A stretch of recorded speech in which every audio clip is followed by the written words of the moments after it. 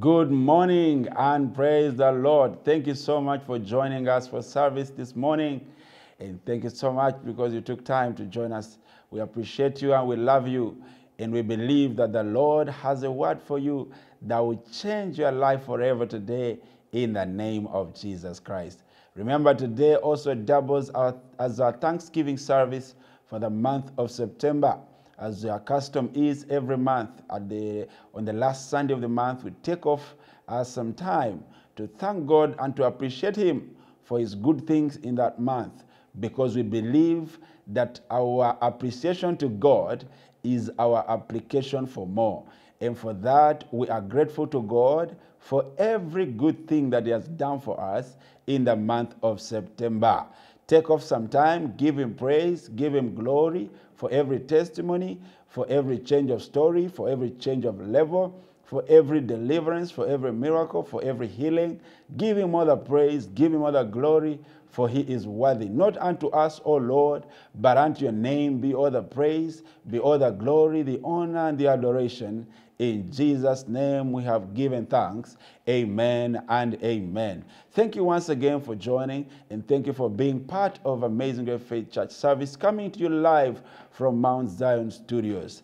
Today we are going to be taking the Word of God from Genesis chapter number 8, verse 20 up to 22, and I believe that you're going to be blessed. Remember, we've been looking at a teaching series, Open Heaven, and we have been looking at various principles and various virtues that once engaged in the lives of believers will open the heavens over their lives. And the Spirit of God reserved this one for you today, because yes, it is very, very important, and you need to get this one. And once you get it very well, your heavens shall be perpetually open in the name of Jesus Christ.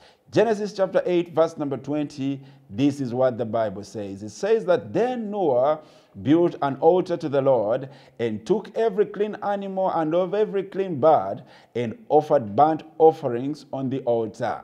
And then it says, and the Lord smelled a soothing aroma.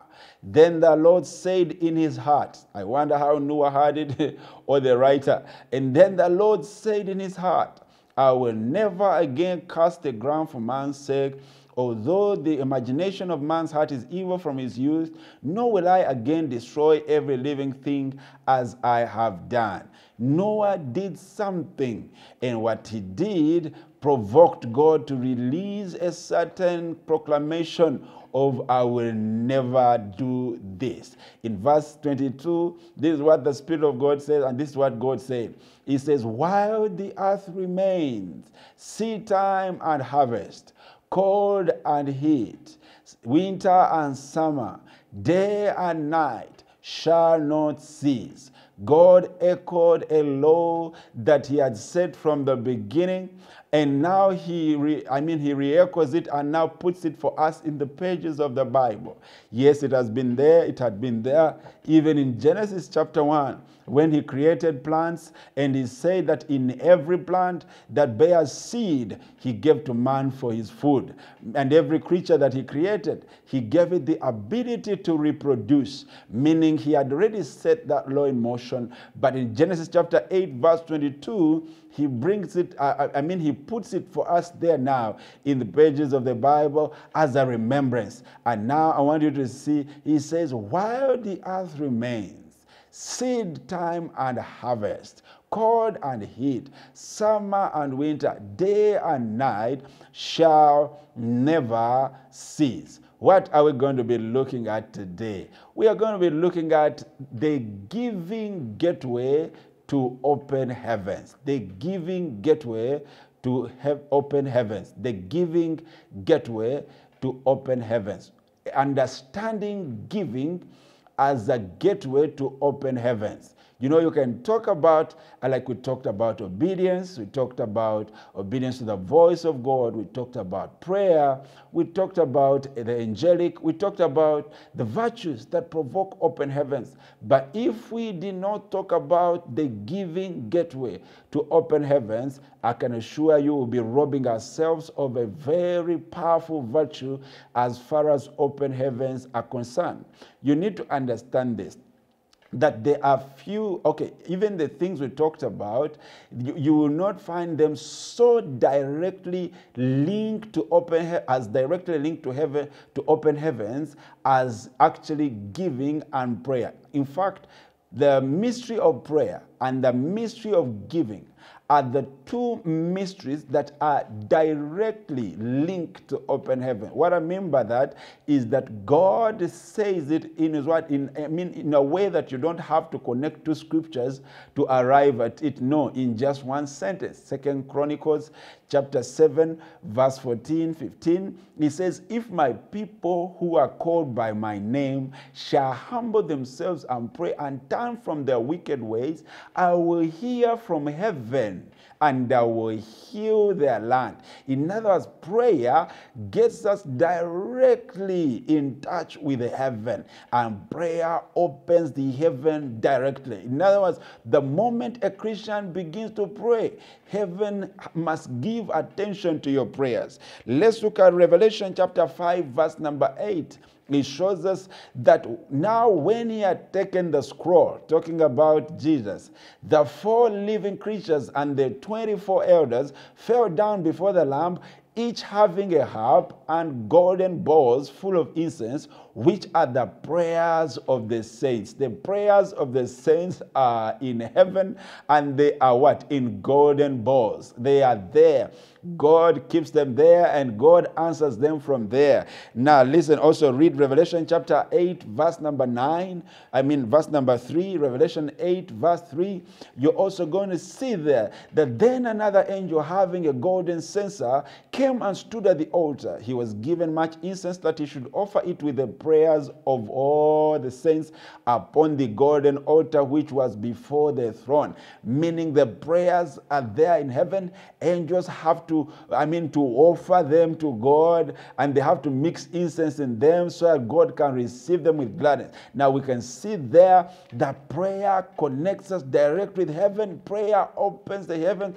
Prayer is directly linked to heaven. The other mystery that we see linked to heaven directly, to open heavens directly, is the mystery of giving, particularly the mystery of tithing. Malachi chapter 3, verse number 10, this is what the Bible says. The Bible says, bring ye all the tithe into the storehouse, that there may be food in my house, and try me now in this, says the Lord of hosts, if I will not open the windows of heaven. If I will not open the windows of heaven. So he says that if you bring the tithe, the windows of heaven are going to be open. So we see there the tithe and giving directly connected to open heaven. We also have already seen in the book of Genesis, chapter 8, verse 22, that when God smelled an aroma from Noah's sacrifice, he made a decree, I will never curse the earth again for man's sake.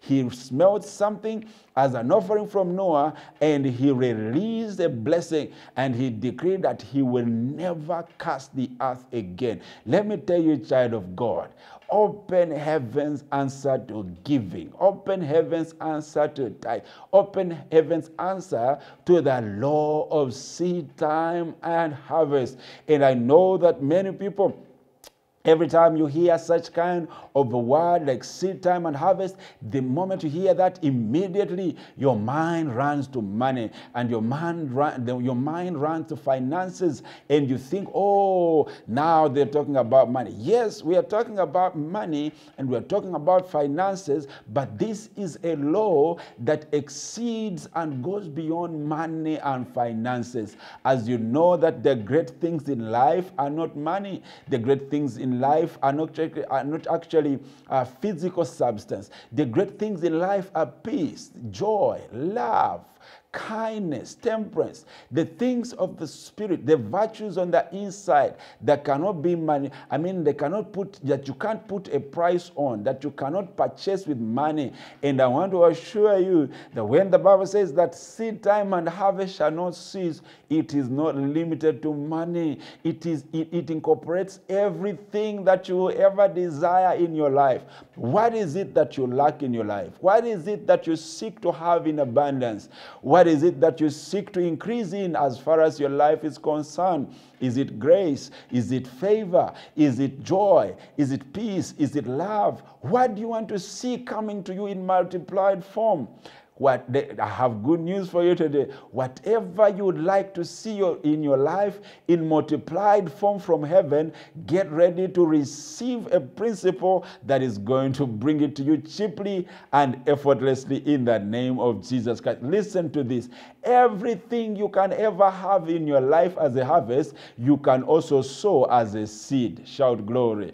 Everything you can have in your life as a harvest, you can also sow in your life as a seed. As a matter of fact, you want love, sow love. You want peace, give people peace. What is it that you want? You want favor? Show people favor. You want mercy? Be merciful to people. You want kindness? Be kind to people. This is the law that God set in motion in the book of Genesis chapter 8:22. He reminded us, and it is there eternally, that anything you ever desire in life, be sure that once you put yourself in a position where you can release that thing into the life of someone, that thing will come back to you from heaven in the name of Jesus. Listen, you don't have to complain about your deficit. You don't have to complain about what you lack. You don't have to complain about what you don't have. All you need to understand is this, that whatever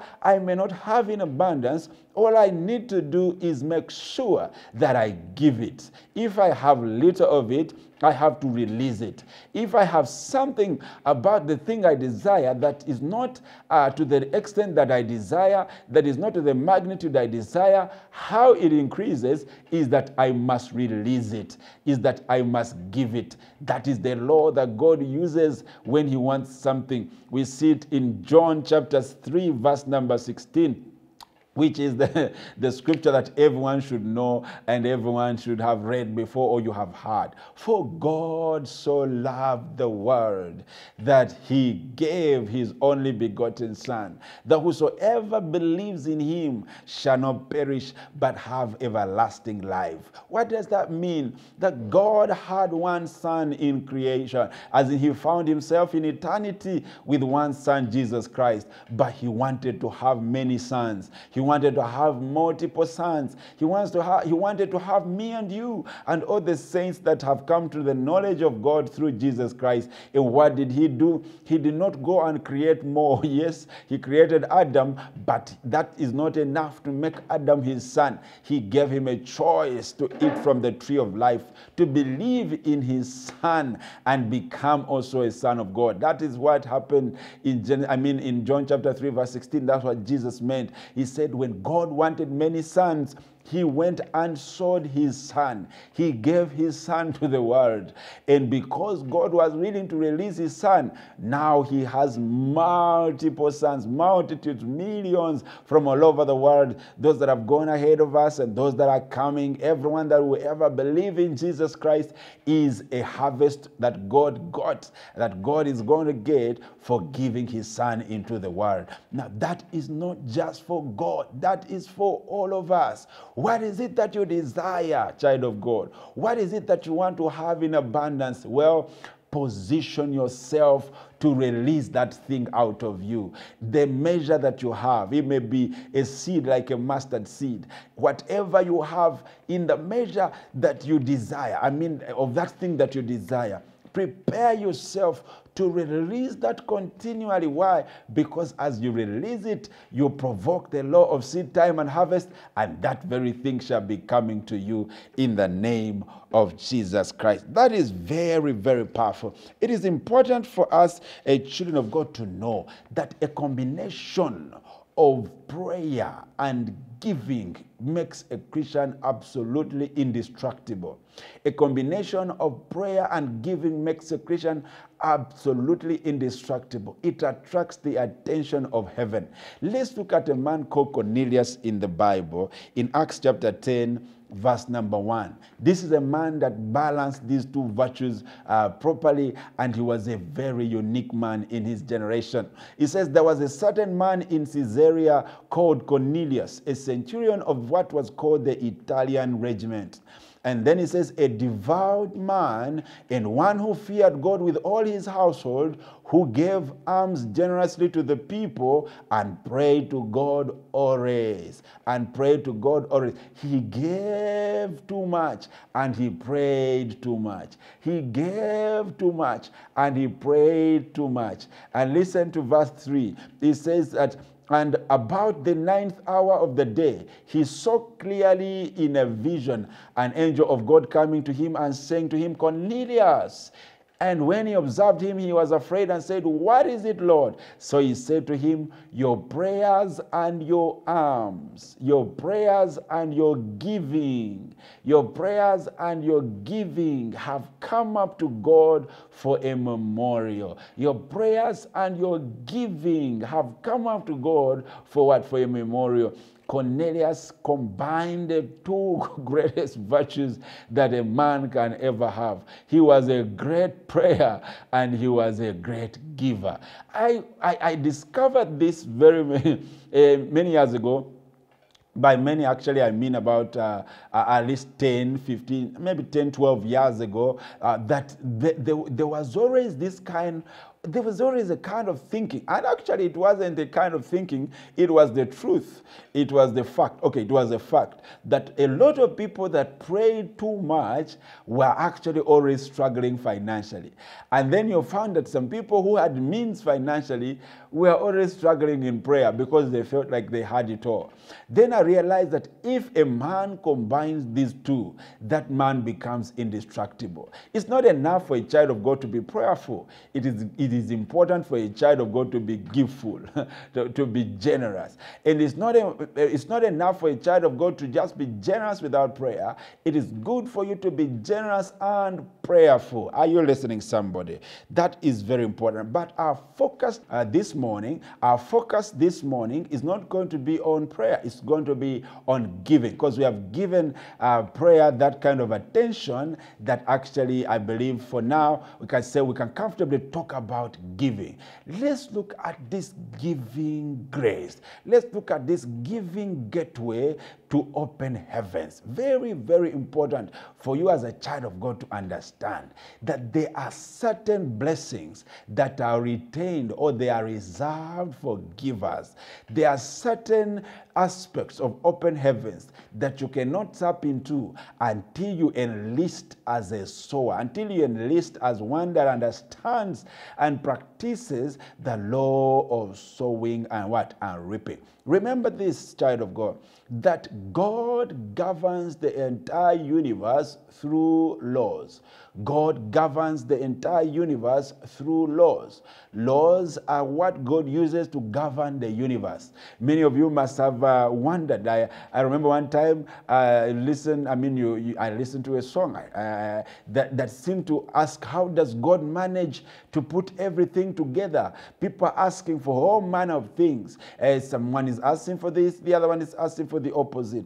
Now, how does God, and you've seen movies, including the one of, I think, Jim Carrey, that have tried to mimic or to mock how it is, like how hard it is for God to govern the universe. But I want to tell you, it is so easy for God to govern the universe, because actually he does it through the laws he has set in motion. For example, he made the earth and he decided the earth is the jurisdiction of mankind, of man. And he put us here, and he did not have to send angels to keep us here. He doesn't have to send angels, to hold us here on earth and to stop us from coming to where he is. No, he just set a law in motion called the law of gravity.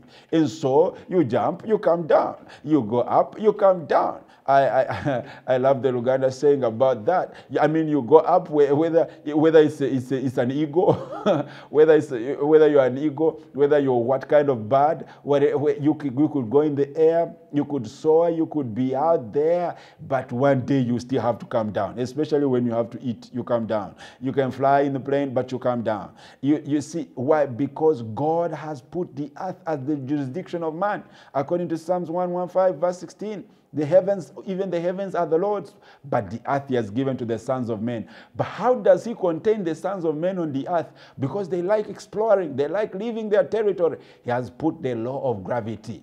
And even those that try to venture into space, he has put laws that will keep them. The moment they exceed certain boundaries, they will not be seen forever. Why? Because God has put laws with which he governs the what? The earth. What is a law? A law is this.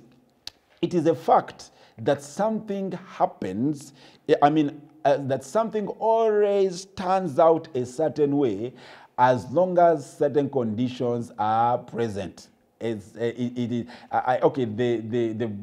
The dictionary definition is quite difficult. I try to break it down into like what you call a layman's language. What is the law? When we talk about the law of gravity, when we talk about the law of the tithe, when we talk about the law of Newton's laws of motion, what is the law? It is that phenomenon. It is that existence. It is the fact that something always happens a certain way as long as certain conditions are present. For example, if you jump, you come down. Whether you're big, whether you're tall, whether you're short, whether you're dead, whether you're alive, as long as there's nothing to support you, you will always come down. That's a what? That's the law. That's the law. We have seen in life, there's a law of gravity. And then we have also seen, I remember when we were in school, we studied about Newton's laws of motion, which I like so much. But I like mostly the third one, which is that an object assumes a state of rest until a relevant force is applied. An object assumes a state of rest until a relevant force is applied. That is the law. In other words, if there's no force exerted on an object, that object will never leave where it is. Are you understanding somebody? If there's no relevant force exerted on an object, that object will always be in a state of rest. When I was doing my study, I was reminded also of the Archimedes law, which is actually Archimedes principle, which I used to like so much when I think I was in senior two. It says that when an object is partially or fully submerged in a fluid, the force acting on it is equal to the weight of the fluid it has displaced. Did you understand that? That when an object is fully or partially submerged in a fluid, the force that is acting on it upwards is equal to the weight of the fluid it has displaced. In other words, if it has displaced 30 liters, then that is exactly the force that is working on it. Do you understand? And I like the law of flotation, which was that a floating object or a submerged object displaces water equal to its own volume. And some of you, you sit there and you wonder, why did I even have to study such kind of things? And why is the apostle, even mentioning such things, it's reminding me of things that used to give me headache. Let me tell you something. Those principles, those laws are behind a lot of things that are beneficial to us today. For example, without the understanding of Newton's laws of motion, we wouldn't have cars, we wouldn't have vehicles, we wouldn't have bodabodas, we wouldn't have bicycles, we wouldn't have cars, we wouldn't have planes, we wouldn't have why? Because every moving object somewhere, somehow is using or exerting or somehow operating within Newton's laws of motion, the discovery of those laws. And talk about Archimedes' principle. When we were in school, they showed us they get a sponge or a brick, they submerge it in water, and you wonder how will that be helpful? How will it ever be helpful in my life? And how would that help? If you're here, like where we are, it may not help you except from swimming. But if you go to developed nations that have submarines and they have big ships on the waters, they are floating, they are down there. And what are they using? They are using all these laws. They are using the law of flotation. They are using Archimedes' principle. And that's why they are doing exploits. Their laws, I'll not venture into the law of aerodynamics. I will not go there. I have friends that know that so much. But I know this is it, that the planes go in the air also using certain laws that they did not create. No, they were just discovered. They were just discovered. So laws are not made by man. No, man discovers laws and man uses those laws to his advantage. Man discovers laws and man uses those laws he has discovered to his advantage. Now, the law of seed time and harvest is a law just like the law of gravity. You know, some people, when they hear seed time and harvest, they think of law of Moses. No, we're not talking about the law of Moses. We are talking about law, as in that something always happens a certain way as long as certain conditions are constant. So the law of seed time and harvest is a law, just like gravity is a law, just like aerodynamics is a law, just like Newton's laws are laws. That's it. It is and this is how you define the law of seed time and harvest. Number one, it is a law that, it is the same law called the law of giving and receiving, but it simply can be said as this: that whatever you give will come back to you. It's as simple as that. Whatever you give will come back to you. It's a law. It's a law. You say, but Apostle, I gave and I didn't receive. No, it's like saying that, Apostle, I jumped and I didn't fall down. Listen, if you jump, you fall down. If you give, you will receive. And you say, but Apostle, I remember I didn't receive. You received, or you're going to receive. But it's a law, just like the law of gravity. Once you begin to approach the Bible with this kind of understanding, the devil will never deceive you that your tithe is not working. The devil will never deceive you that your giving is not working. The devil will never deceive you that how come I gave and I didn't get, no, I didn't receive. Why? Because just like, he says, as long as the earth remains. In other words, if you look up and the earth is still there, he said seed time and harvest. Then he said cold and heat. Is there cold and heat? Yes. Then he says winter and summer. Is there winter and summer? Yes. Then he says a day and night. Is there day and night? Yes. If there's day and night, if there's winter and summer, if there's cold and heat, then there is seed time and what? And harvest. I can assure you. What is seed time and harvest? What is that law? What does it say? How does it operate? It is simple. Whatever you give, you will receive. It is as simple as that. Whatever you give, you receive. There is no, have you seen people questioning the law of gravity?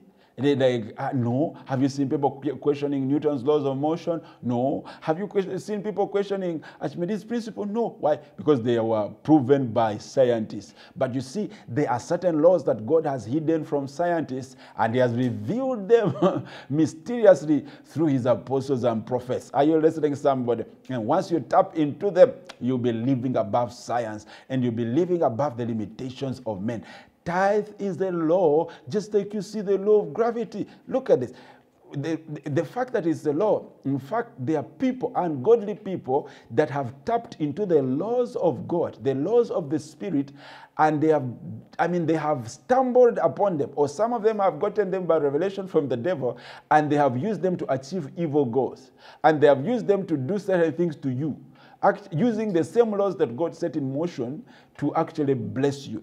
But the non-believers, the children of darkness, have stumbled on these laws, and they are using them against children of God who are so seemingly in the Spirit that they cannot see that, yes, you need to be in the Spirit, you need to pray, but you also need to discover certain laws, certain secrets, certain mysteries that will give you the edge over the inhabitants of the earth. Are you listening, somebody? Let's look at Luke chapter 6, verse 38. This is what Jesus himself said. Now he echoes it, and he's almost saying the same thing that God said in Genesis chapter number 8, verse 38. You know, many people want to know, why do pastors talk about giving? Jesus talked about giving, so we have to talk about giving. God talked about giving, so we have to talk about giving.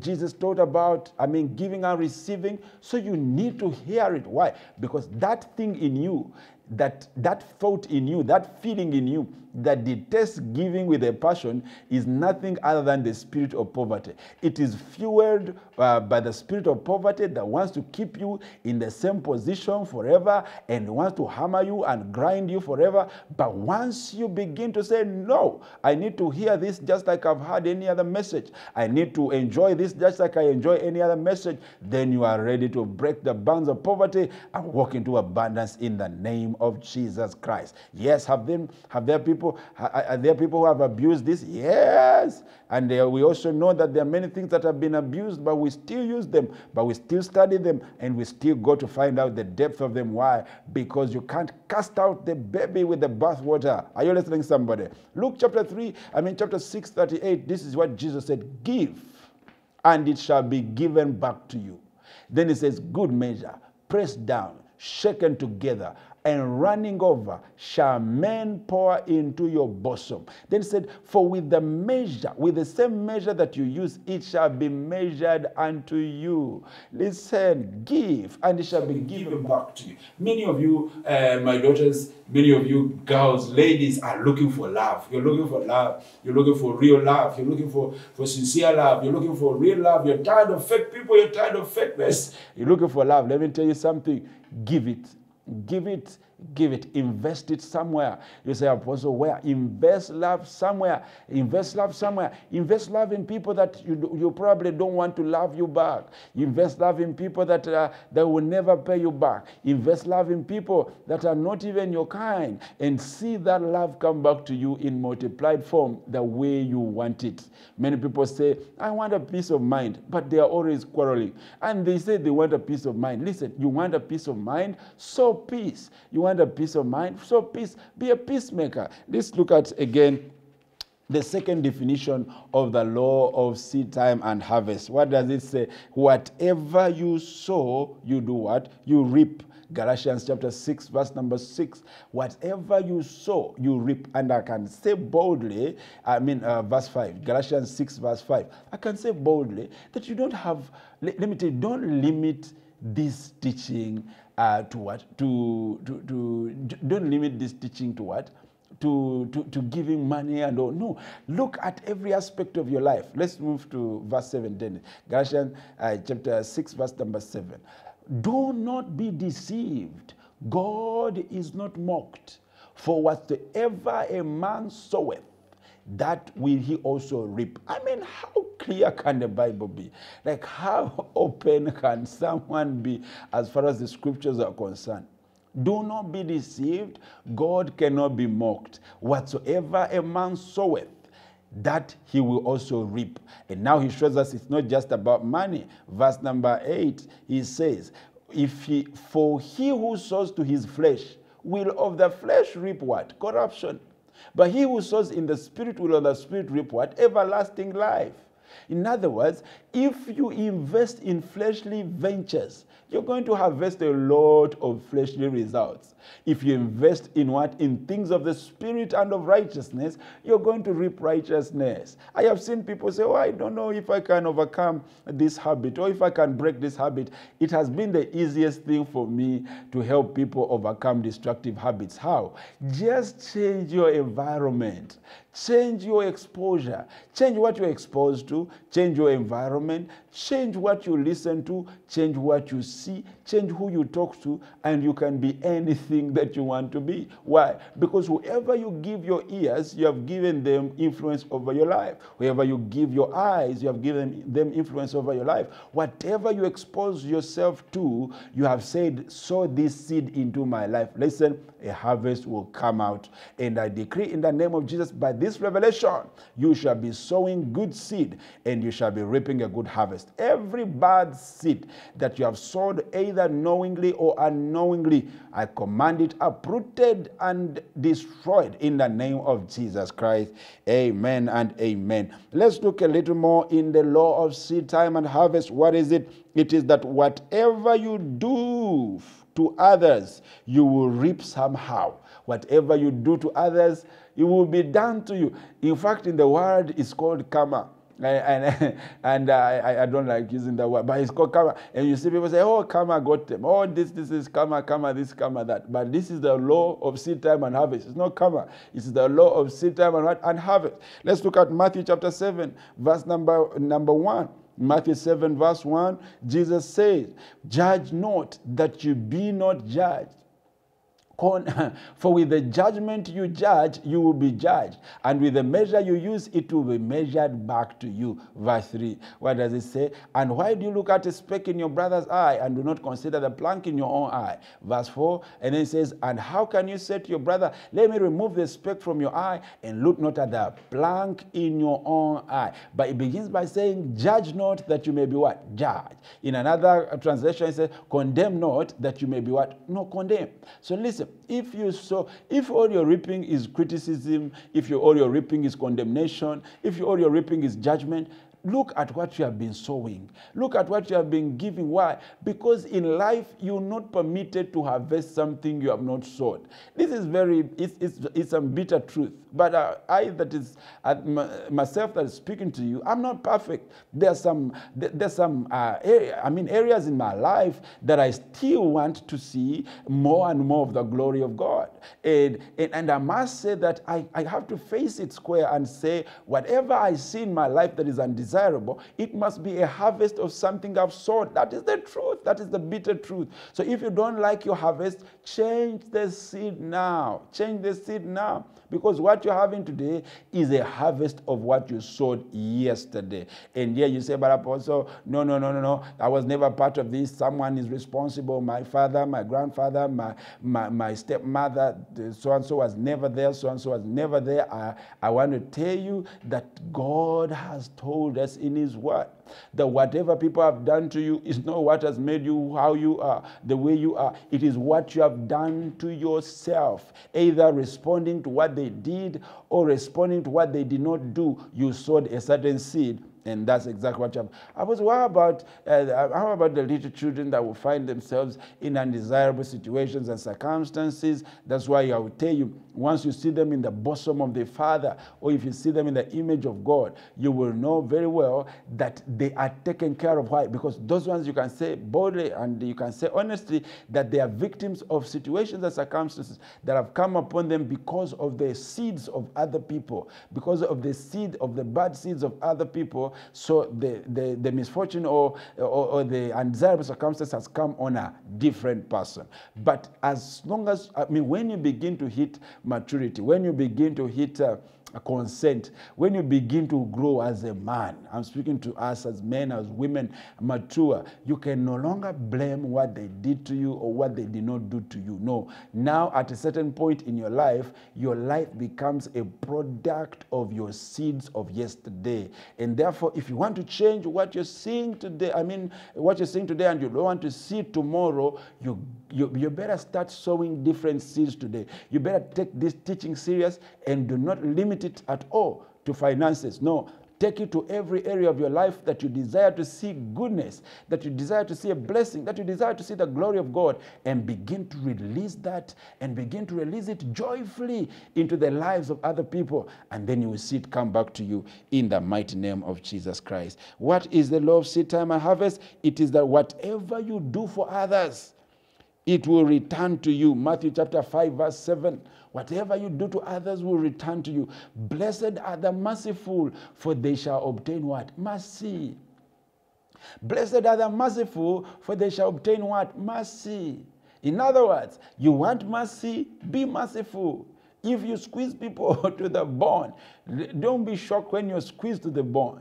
If you don't show people mercy, don't be shocked when you don't receive what? Mercy. Whatever you want generally in life, be sure to give that in abundance in the name of Jesus. Now, this law of sowing and reaping is so important that it literally is the law that was the governing law in the life of Jesus Christ and in his redemption for us. Look at John chapter 12 verse 24 and see what Jesus said about himself. He said, most assuredly I say unto you, unless a grain of wheat falls into the ground and dies, it abides alone. But if it dies, it produces much grain. Listen, this is Jesus speaking of himself. And he says, unless he dies, he will be the only begotten of the Father. But the moment he dies, he will become the first begotten of the Father. Do you understand that? Before he died, he was the only begotten of the Father. After he died, he becomes the first begotten. Why? Whether there's a first, there's a second, and a third, and a fourth, and a fifth, and a tenth, and a zillionth.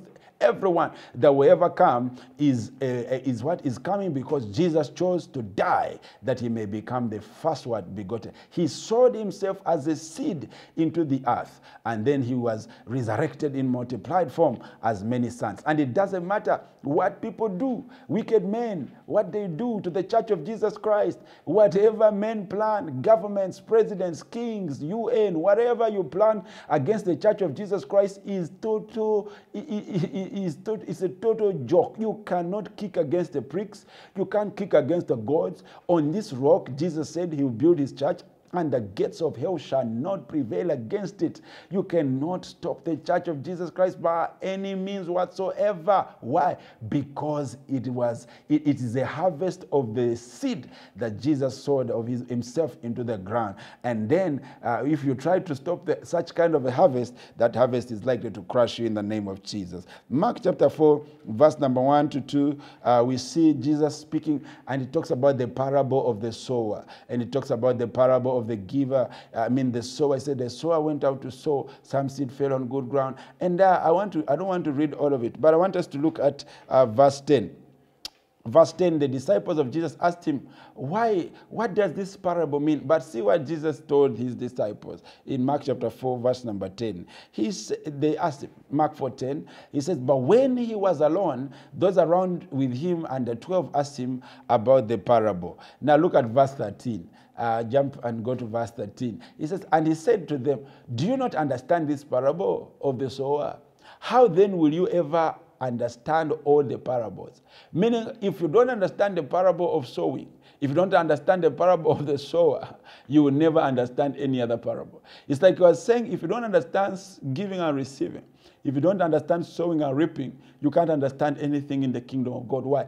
Because that's exactly how it operates. That's exactly how the kingdom of God operates. That is how multiplication comes. That is how things are increased in the name of Jesus Christ. I remember when we were in primary school, we studied about rainfall. And we studied about 3 types of rainfall. There's conventional, there's relief, and I think there's a third one. I forgot it. But I remember conventional rainfall. It is the one that we receive here in the tropics. There's too much, the heat comes into the forest or into the water body, and as the heat comes, the vapor rises, and as the vapor rises, the higher you go, the cooler it becomes. It cools up there, and then it comes down as what? As rain. That's exactly how the principle of seed time and harvest works. Let's look at Ecclesiastes chapter 11, verse number 1, and then we'll see more about this before I conclude. This is what it says. It says, cast your bread upon the waters, for you will find it after many days. He says, give a portion. Verse 2, hurry up. He said, give a serving to 7 and also to 8, for you don't know what evil will be upon the earth.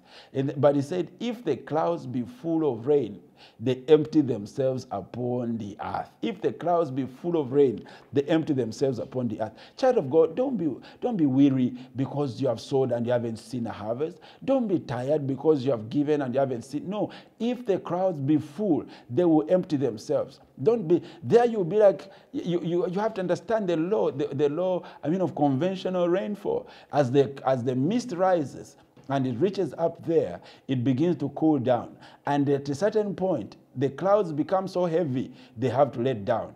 And that is what is happening to you, child of God. Every seed you have sowed of kindness, every seed you have sowed of love, every seed you have sown of joy into other people's lives, every seed of finances that you have sown in any ministry, everything you have given as out of you, let me tell you something, it is going up in a certain cloud in the heavens. And once you are faithful and consistent, one of these days your cloud is going to be full.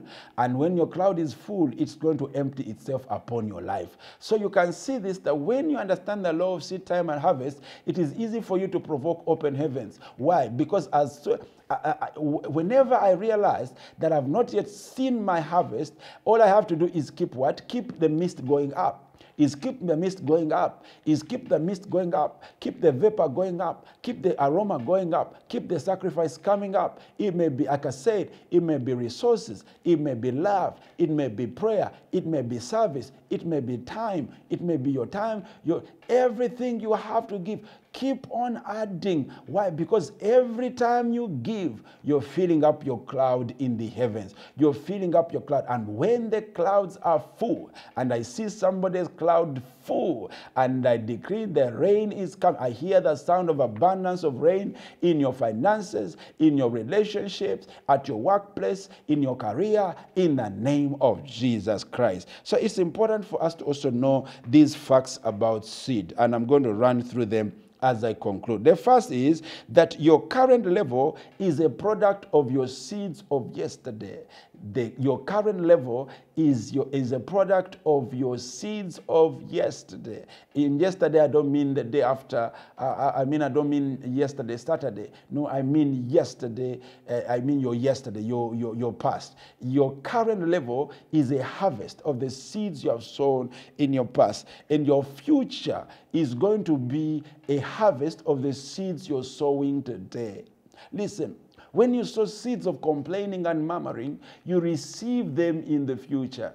When you sow seeds of thanksgiving today, even when there's nothing to thank God for, you will receive them in the future with a reason, more than one reason to thank God for. So your future is going to be a harvest of the seeds you're sowing today. Be careful what you do with your mouth. Mark chapter Number 4, verse number 11, it makes it clear also that the seed, Mark 4, to you it has been given to know. Okay, let's go back to verse 10. Verse 10, it says, if you don't understand, when those around you asked him, the 12, about the parable, verse 11, what does it say?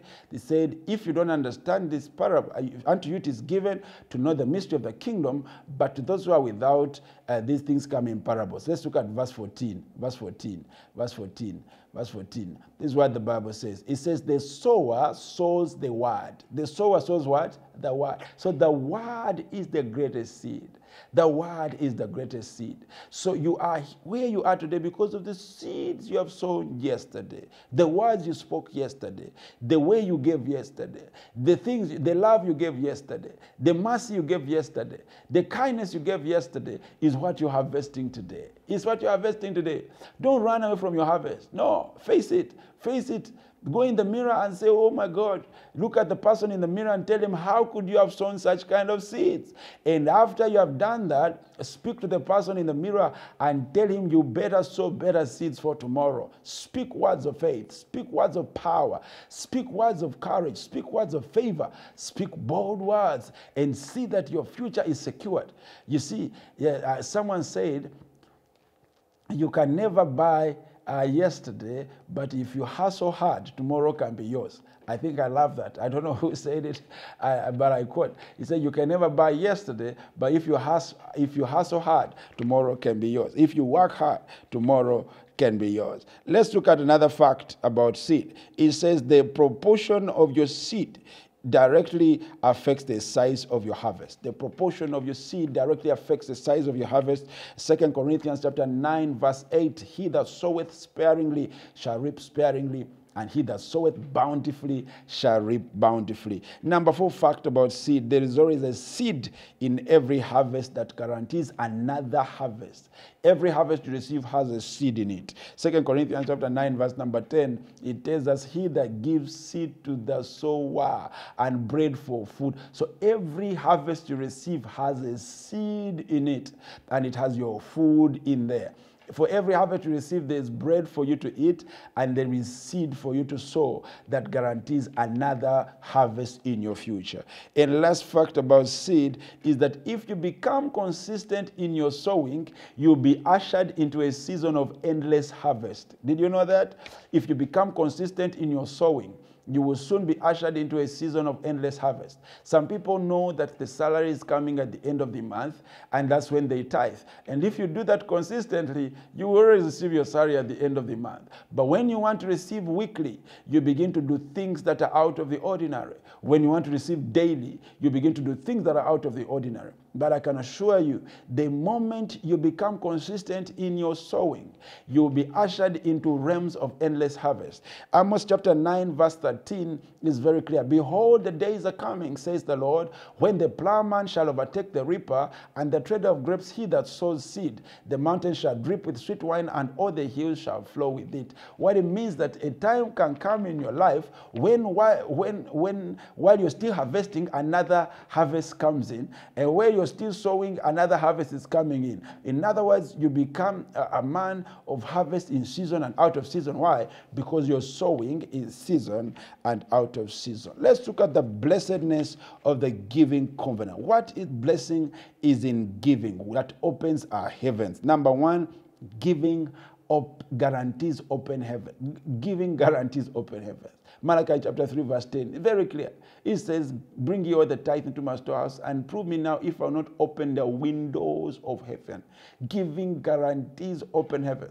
In this COVID season, some of us know that if it wasn't for the fact that we stayed faithful, we remained faithful to the covenant of giving, we don't know where we would be. We don't know where we would have gone, what we would have been doing. But we have been sustained, we have been provided for, because even in the midst of the lockdown, people never failed and people never stopped continuing to do what they're supposed to, and that's why they are blessed, and that's why I'm speaking to the most blessed congregation that I know. Why? Because you understand the law of seed time and harvest, and this comes to you as a reminder. And if you're hearing this for the first time, be part of this joy, be part of this excitement, be part of these breakthroughs. Why? Because giving guarantees open heavens. I know people in the midst of lockdown, they finished their houses and they even entered their houses in the midst of lockdown. I know people in the midst that actually in this lockdown, they have never received the kind of bonuses they have received at their workplace. I know some whose salaries have been doubled. I know many who have been promoted and many who have increased mightily through what? Through the law of seed time and harvest. Number two, the devourer is rebuked by your giving. Do you know you get money and before you know it, your child is sick, and the money required to treat your child is exactly the increase you had received? You know, you get money and then your phone is stolen, and the money you need to restore the phone is exactly what you have just received. You receive money and a problem comes, and exactly what you received is what is required to solve the problem. That is the devourer. That is a monitoring spirit. But when you are a tither, that devourer, that monitoring spirit is rebuked in the name of Jesus Christ. And lastly, but not least, curses are averted when you give. Genesis chapter 8 verse 20. God saw the sacrifice. He received the sacrifice of Noah, and he said, no more will I ever curse the earth because of man. I will never. Why? Because of the seed that a man sowed after he had come out of what? Out of that flood. What are we to give? Number one, we are to give ourselves. Ourselves. Yes. Before you give joy, you have to give yourself. Give yourself. 2 Corinthians chapter 8 verse number 5. It talks about these people, the Corinthians. The Bible says that, and not only as we had hoped, but they first gave themselves to the Lord. Many of you have been told that if you tithe, even if you don't change your life, you go to heaven. That's a lie. Don't go to hell. There's no amount of money that can buy your place in heaven apart from the blood of Jesus Christ. Don't deceive yourself. The seed for salvation is your heart. You must give your heart to Jesus Christ. There's no other way. You can tithe and even give everything you have. You will not purchase your salvation until you have given your life to Jesus Christ. Are you listening, somebody? So don't fall for such kind of teaching, such kind of messages. Number one, give your heart. Proverbs chapter 23 verse 26. My son, give me your heart, and let your eyes observe my ways. My son, give me your heart. Give me your heart. That's the first thing you give to God. That's the first thing that God wants from you as his child. My son, give me your what? Your heart. And now, the second thing you give is your service. Your service. Your service to the Lord. Your service to the Lord. 2 Corinthians 8:5, he said they gave themselves to the Lord and to us, his servants, by the will of God. So they were not only given to the Lord in salvation, but they were also given to the Lord in service with his servants. Are you listening, somebody? Job 36 verse 11 tells us, if they obey and serve him, they shall spend their days in prosperity and their years in pleasures. And the last thing you give is your resources. Proverbs chapter 3 verse number 9.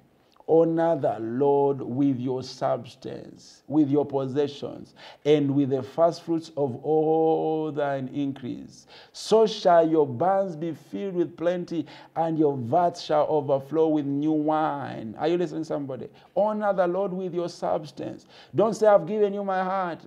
God is looking at also your substance. Why? Because where a man's heart is, treasure is, there his heart also will be. Are you listening, somebody?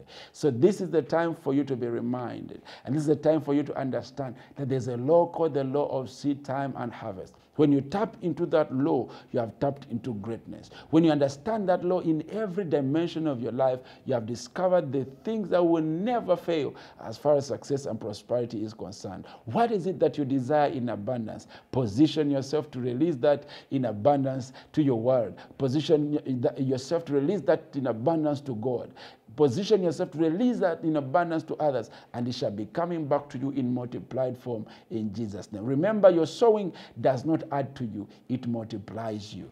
Your sowing does not add to what you have sown, it is multiplied. Why? Because sowing is a gateway to multiplication, and it is the gateway to open heavens. Thank you so much for joining. It is always a joy, and I never want to come to the end of such, but we have to. Thank you so much for being part of the service. Before I leave, I would like to encourage and to call upon someone that you have never given your life to Jesus Christ, and I want you to give you an opportunity to do that before we move. And this is the prayer you're going to pray. Father, in the name of Jesus, I come before you. I accept Jesus Christ, your Son, as my Lord and my Savior. Jesus, I give you my heart. Come into my life and make me a new creature. I am born again. I am your child in Jesus' name. If you prayed that prayer, call the number on the screen, 0773-322-281, 0754-322-281, 0773-322-281, 0754-322-281. Someone will be there to pray with you and to also guide you on the way forward as far as your life is concerned. And also I want to encourage you that every one of us, it is the end of month, we have our Thanksgiving, and we also have our usual tithe and offerings. Be a covenant practitioner. Look at the numbers on the screen, 0773-322-281, 0754-322-281. Go ahead and give your tithe. Go ahead and give your offerings, for the Lord loves a cheerful giver. If you're writing a check, you write it to Amazing FA Church and you call the numbers on the screen. And if you're making a transfer, you also call those numbers and you'll be assisted accordingly. I want to tell you, we know about the churches being open with a limit of 70. We still, like I said, we will communicate to you on the way forward. But as of now, we shall still be meeting here by the grace of God, and we know that your life cannot remain the same in Jesus' mighty name. This is our communication, that we shall be communicating the time and the date in which we shall be starting our services, as in our gatherings again. But as of now, we continue to meet here on our page and also on YouTube. May the Lord bless you richly, and I can assure you God has great plans for you. And when we come back to the city, we shall be coming in greater power, and the glory of God shall be seen in magnified form, and the devil is in trouble, because we are taking back whatever the Lord promised us for 2020 in the name of Jesus Christ. God bless you. I love you so much. See you again on Wednesday in Jesus' name. Amen.